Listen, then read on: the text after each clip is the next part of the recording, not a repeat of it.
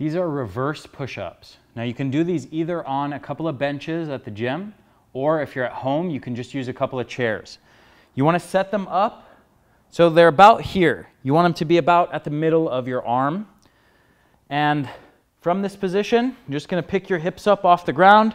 You're going to let your body sag down, and then you're going to push into your elbows and pick your whole body up. Okay? And it's basically the opposite motion as a push-up. That's why it's called a reverse push-up. Pretty simple. That's reverse push-ups.